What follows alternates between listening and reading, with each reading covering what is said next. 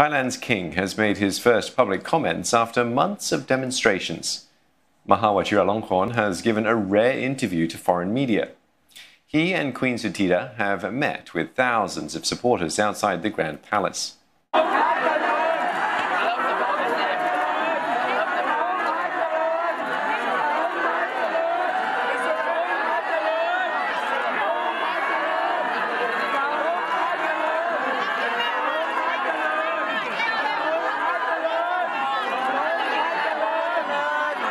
The remarks are unprecedented for Thais not used to seeing the king speak to the media.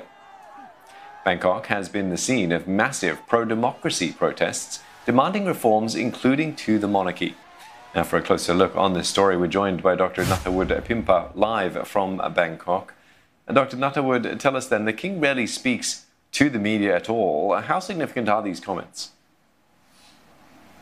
Well, I look at this from two perspectives. Well, first, from the communication perspective, this event has such a powerful impromptu communication from His Majesty the King to the public.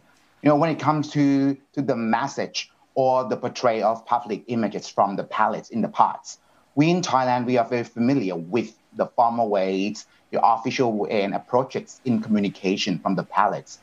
But yesterday, we have witnessed a direct, informal, but compelling communication from His Majesty the King to the public for the first time, which I think is tremendous. Second, from the social perspective, social media has been doing an important role in Thai politics in the last decade.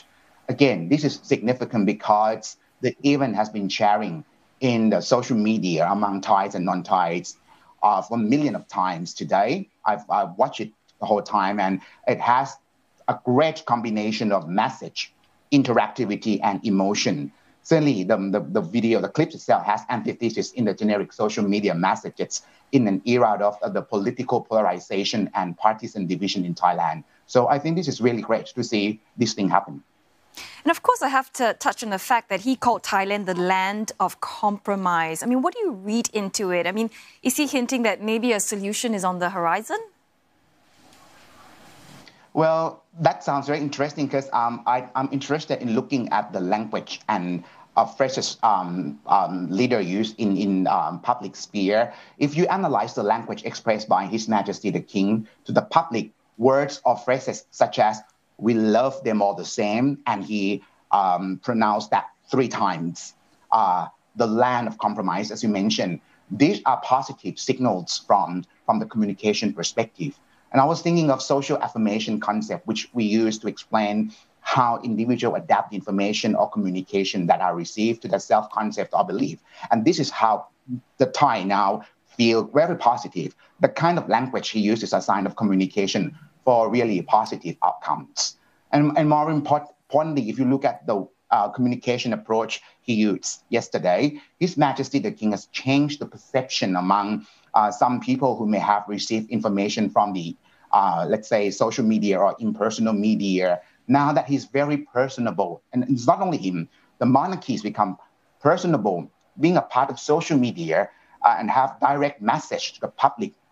This is itself, I think it can create the identity or identity relevance among Thais. And that identity has long been lost in the public sphere in Thailand. So to some, I think this is really a great positive solution for us. It seems like an opportunity there for the king. How has the response been then from the public? Has it been positive? Yeah, well, quite interesting because you look at the media of different types, formal, informal, social media, or traditional media. They keep reporting and resharing these incidents, showing messages, images from the monarchy and the way they interact. They can even use selfie with the public, which we have never seen this before. This is really a great communication event that changed the voice of monarchy in Thailand, in my opinion. This is actually can potentially change the perception of some groups or let's say protesters who may not be clear on the role of monarchy in Thailand. So this is really an interesting event that we have to watch very closely. All right, thanks for sharing your thoughts, Dr. Nattavud Pimpa from Mahidol University.